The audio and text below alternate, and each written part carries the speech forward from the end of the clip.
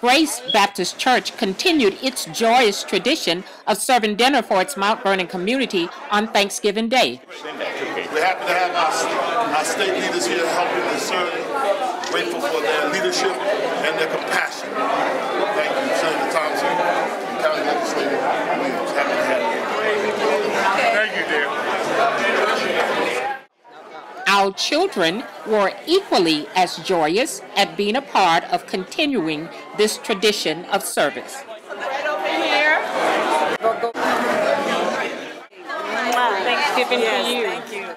After everyone is served and take-homes prepared, what's next? Yikes! Cleanup. But cleanup is a part of the joy of service at Grace Baptist Church.